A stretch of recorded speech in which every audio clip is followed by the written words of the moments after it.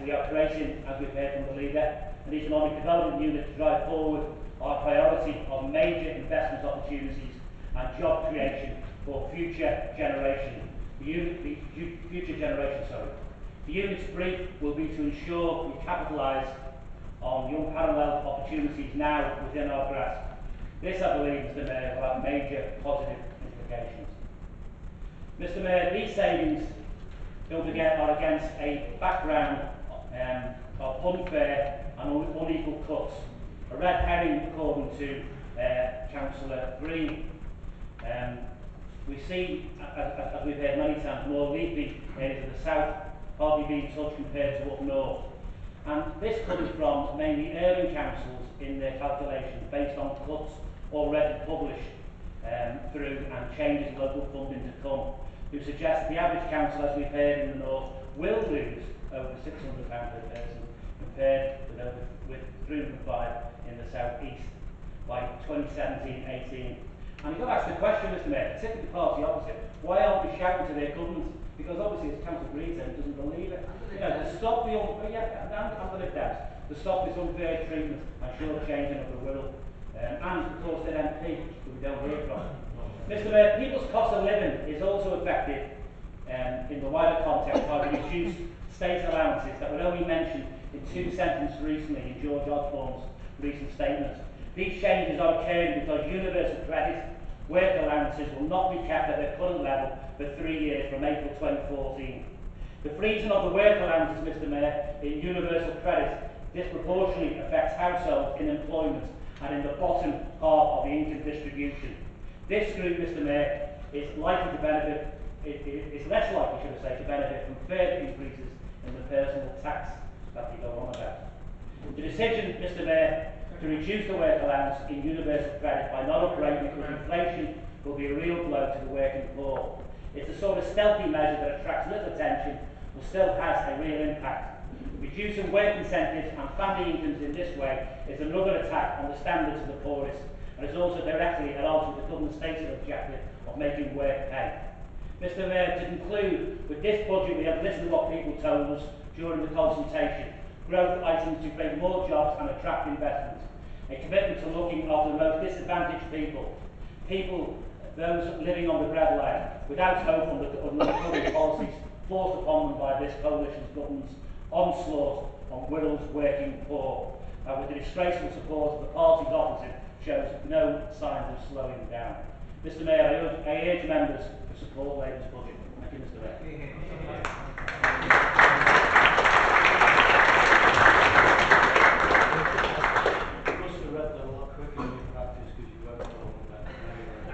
Councillor Kelly. Thank you, Mr Mayor. Phil Davis referred in his introduction to the results of the consultation and how he feels he's addressed issues of concern like park maintenance, parking charges, winter maintenance, for example, and indeed he has. But Mr Mayor, an issue that stood out for me as I looked at the consultation responses was the rejection by respondents of the option that dealt with children's sentences. Of those who expressed a preference, 48% said they found the option unacceptable, compared to only 20% who found it acceptable. I've also read a paper that was prepared in response to specific questions from councillors Shelley Bogle and Paul Hayes of the Families and Wellbeing Committee, which indicated that benchmarking data says that Wirral spends £107 per young person, compared with the median of £93 from amongst our statistical neighbours. If we extrapolate that out, so that tells us that Wirral spend on children's sentences is £950,000 higher than the median. Statistical comparisons are important, of course, for ensuring value for money, provided our statistical neighbours do indeed have the same statistics for accurate comparisons to be made. And I would just say to Councillor Wendy Clarence, Chair of that committee, that I hope she doesn't take it off the agenda and continues to scrutinise those figures and assumptions. Taking it at face value, though, it appears there may be scope for efficiencies to meet the median spend, and a target of £1 million over the period of the restructure may be reasonable.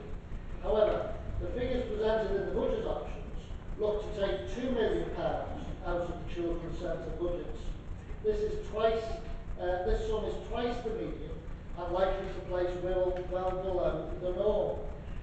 The second issue of concern is the move to hubs in delivering this service.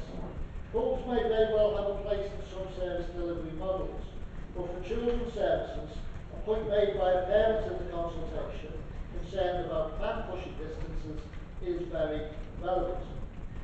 Finally, Mr. Mayor, I recall the main conclusion of Frank Field's report for David Cameron, entitled The Foundation Years Preventing Poor Children Becoming Poor Adults. His conclusion there was that children's life chances are most heavily predicated on their development in the first 5 years of life. I agree with that analysis. Some of the ideas in his report are interesting and warrant further thought, particularly his suggestion to open up the commissioning of children's centres or services within them to service providers from all sectors, and to encourage mutuals and community groups to bid and help ensure that efficiencies are made. I'm just praising Frank Field for too many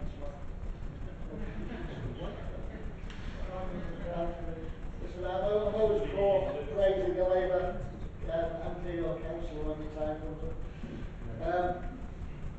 Yes, the second recommendation made by Mr Field was to encourage mutuals and community groups to bid and help ensure that efficiencies are made. But Mr I don't want members to think I'm a total convert to the views of Mr Field. I read an article last week by him on the Spectator website where he gives some credence to some of the more dubious studies into the contribution of genetics into educational attainment, which was utter claptrap. But then, as we say, that's probably Frank being Frank. In conclusion, I would say to the leader that while the saving for children's centres for this year may well be achievable, I hope you will recognise the concerns I've raised about the target being suggested for subsequent years. I would ask you to have another look at the overall amount. My view is that 2 million is too much. It takes us well below the median of our statistical neighbours. I would ask you to reconsider the consultation feedback, and in particular the written responses that accompanied them. And I would ask you finally to consider that it might be the case that the impact of too great a reduction in funding for Wirral's youngest residents may well be too much for us to bear in the long run. Councillor Tony Cox. Thank you, Mr Mayor. Mr Mayor, owing to the fact that the economy is now growing and that it will grow faster than any other G20 country next year, also given the fact that there are over 1 million more people in employment since 2010, Labour Party, please. Nobody interrupted anybody else. 1 million more people, by the way, just to reiterate that. The Labour Party has changed its approach by dismissing these positive figures and instead choosing to make much of the so-called cost of living crisis. Therefore, I'm bewildered as to why the Labour group would choose to add to this crisis by considering increasing council tax for Wirral residents. But Mr Mayor, let's be clear. The leader of the council insults our intelligence when talking of funding reductions, when he's happy to return funding direct to the Treasury to the tune of around £6 million by the time of the next general election. This is in the form of the council tax grant, which will freeze council tax for hard-working Wirral residents, helping them in these difficult financial times created by 13 years of overspending by the previous Labour government. Mr Mayor, I fail to see that this is a rational way forward and has the best interests of Wirral people at heart. Therefore, Mr Mayor, I commend our amendment to Council. Councillor Tony. Thanks, Mr Mayor. Can I respond to the school crossing patrols? Can I just say that the funding for school crossing patrol across Wirral is a budget saving that is currently being considered, and we are consulting at the moment. The main feature of this proposal is to seek the funding for patrols from schools in Wirral, and primary schools in particular. There are in total just over 100 crossings. Each school agreed to purchase the service costing between £4,000 and £5,000, There would be no change in service delivery, and each crossing would continue to be maintained and staffed as it is currently. At the moment, as I said, we're consulting. The matter has been discussed extensively this past year. The seconded primary school head has had discussions with all 5 primary head teacher cluster groups and with a number of secondary heads. The matter has been raised at Governor's briefing, primary head consultation group and schools forum. No school that currently has a crossing has said they won't be paying in future. The view seems to be that there will be continuing support for the service, although those schools that make no use of the patrol would not be willing to contribute. The general tone from head teachers is that they would accept this reluctantly, considering the financial position of the local authority, with little choice. However, the dialogue with governors continues. Can I just say, at present, there are balances of between 11.5 and 12 million in school budgets. In all the schools' budgets. And I'd like to say also that this is a non-statutory service, and the key obligation on the local highway traffic authority relates to the general obligation under the Road Traffic Act to monitor accident trends, concentrations on the network, and take action as appropriate to address those trends and reduce the number of recorded injury accidents taking place.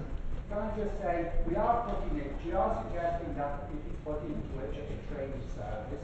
We've been forced to do this because of the awful cuts that have been imposed on us by the Tory Liberal Democrat coalition. And can I just say, people out in the community are very aware of that, and certainly during the by-election in Upton, the people who mentioned that to us on the doorstep was astonishing. They said, we know that you are having cuts of about 109 million.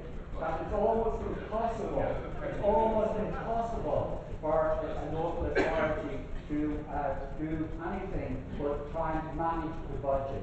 And can I say, we are doing our very best in very, very difficult circumstances. It's not something, if we had to do, that we would have done.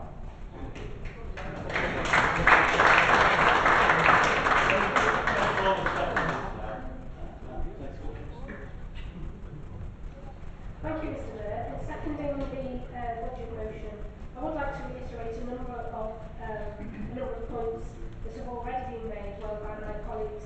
We are faced by horrendous and unfair cuts, which by 2016 will see the budget cut by 50%.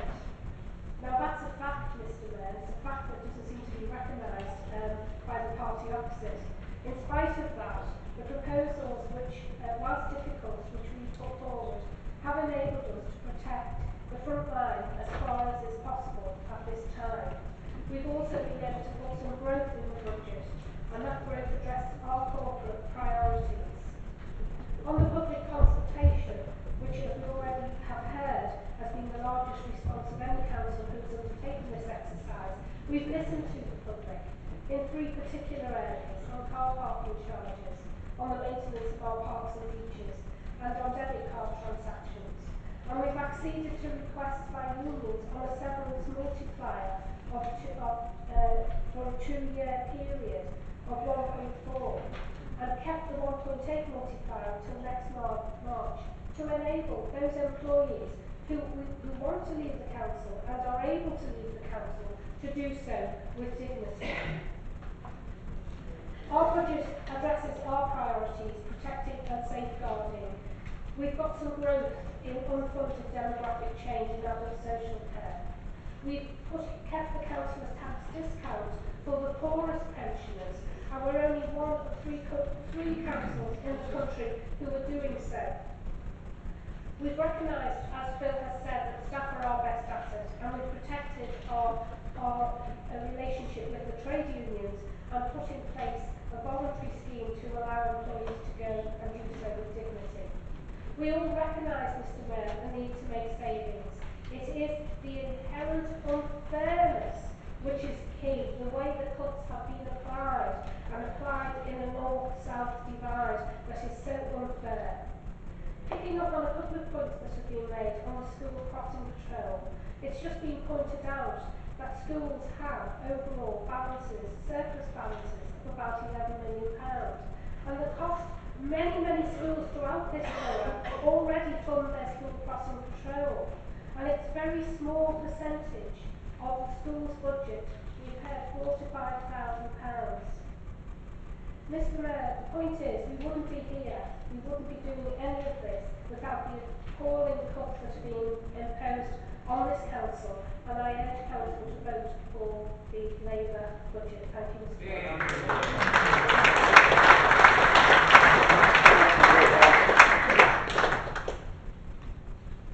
Thank you, Mr. Mayor, and I'm more than confident I will keep within the allotted time. Reducing the council's budget by 27.5 million is definitely not an easy task, and it does require difficult decisions. But Wirral Council is changing. We're an improving council. We're making significant cultural changes. We are in better control of our finances. Or if that's true, this is an opportunity in this budget to demonstrate that. So in those circumstances, I don't think it can be right to increase the council tax. It can't be right to remove funds from children's education. And it cannot be right to switch off half the streetlights on many of the borough's major roads. But perhaps more importantly, it cannot be right to say we're not responsible, it's Mr. Pickford's fault. Whose council is it? Blaming Mr. Pickles means asking Wirral residents for £2.2 million when we have only got to save less than 600,000. That cannot make sense. And in spite of the arguments we've heard, blaming Mr. Pickles means that we are taking money that should be the responsibility of road safety, and road safety officers that should be making that decision. It's just to argue that it's only a small amount out of the school's budget, and look at the balances they've got. Well, perhaps you should look at the balances that this council has got. It's not an argument for taking money off schools. If we follow it, whoever pays should be the person who decides. So maybe next year we should say, well, let's double the number of school crossing patrols. Doesn't matter because the schools are going to pay. And blaming Mr. Pickles means that we're switching off half the streetlights on many of the major roads in the borough.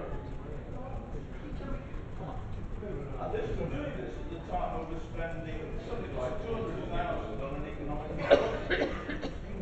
Well, you can imagine somebody, a potential investor, who comes into Wirral, drives into Wirral, and first thing he sees is half the streetlights switched off.